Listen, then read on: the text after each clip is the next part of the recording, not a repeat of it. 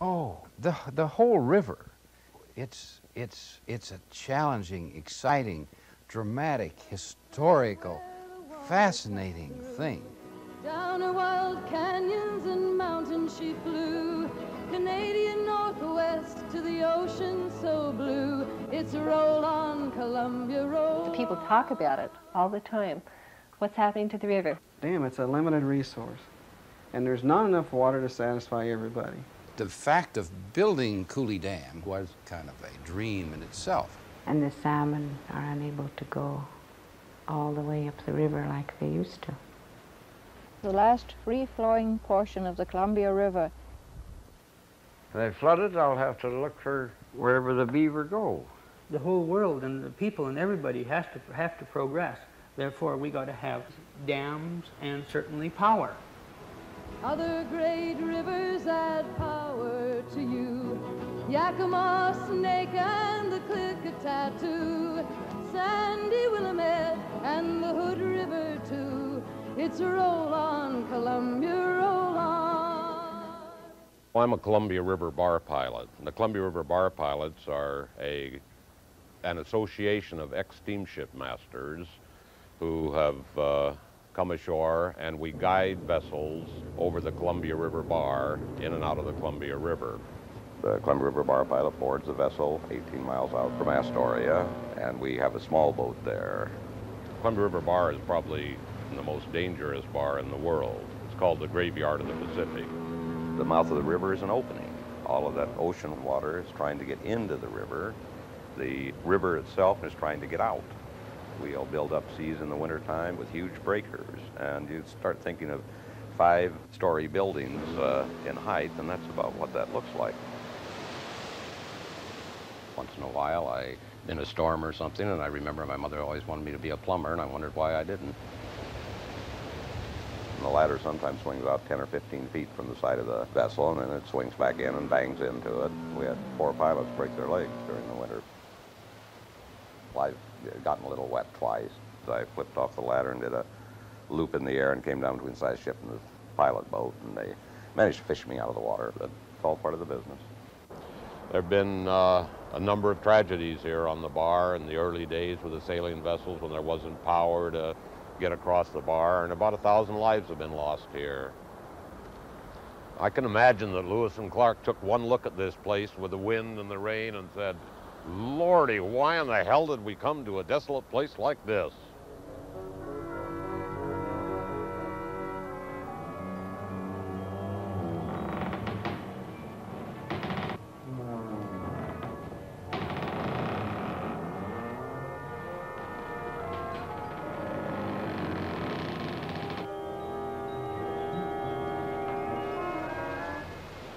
Ocean in view. Oh, the joy. The waves appear to break with tremendous force in every direction. Quite across a large sandbar lies within the mouth. Every man as wet as water could make them all the last night and today all day as the rain continued. The Columbia has many, many uses. It's recreation, it's commercial navigation, it is irrigation, it is power, and it's the largest hydroelectric producer in the world. When one proceeds up the Columbia River, you pass through the Columbia River Gorge, where the river passes through the Cascade Mountains, and it's just beautiful up in through there.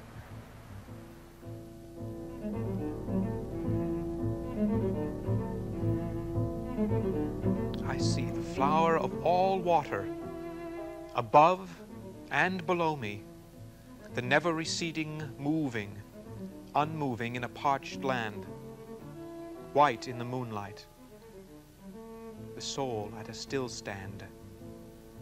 Delighting in surface change, the glitter of light on waves, and I roam elsewhere. My body thinking, turning toward the other side of light. In a tower of wind, a tree idling in air, beyond my own echo, neither forward nor backward, unperplexed, in a place leading nowhere.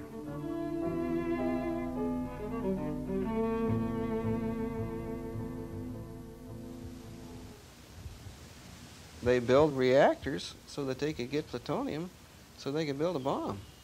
I know that some of the effluents did discharge certain amounts of contamination into the river, but that's not the case anymore.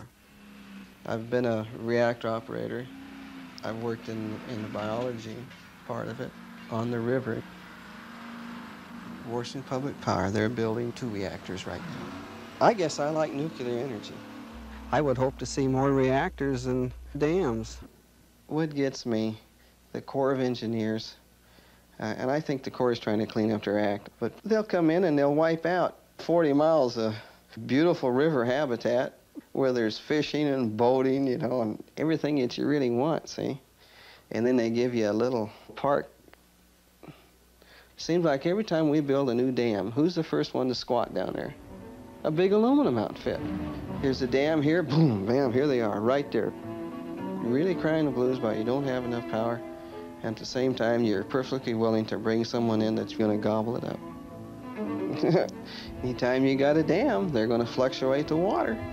I don't know, but I understand that there's going to be some fluctuations with more powerhouses put on the river, but they're talking about 20-some feet or 25, and that is just unreal. That's vertical.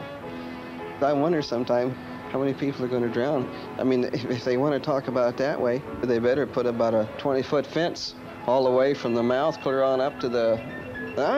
in places, I'm really serious.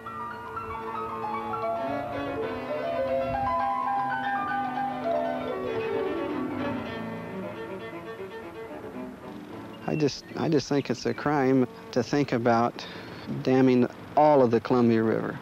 We've got most of it dammed now, and I think we should just leave this stretch. I really do. Well, I take it pretty personal. I just maybe lay one on them, I suppose. I don't want no one fooling with the river. I haven't heard that any of that waste that had leaked out from those storage tanks got down into the groundwater and went into the river. But I don't know how long they're going to have to watch this atomic waste. Is it 100 years, 200 years, 300 years, whatever? You know, I mean, how long did Rome last? Let people watch it as long as our civilization goes on, or what? I don't know. But I know they're going to work it out. I've worked around it, you know, so I'm not saying I'm not careful with it, you know. But I mean, it doesn't... I'm not bothered. I'm really not.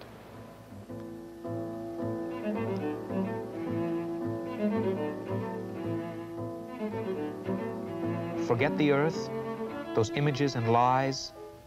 They said there'd be no wind out here, but something blows from star to clean our eyes and touch our hair.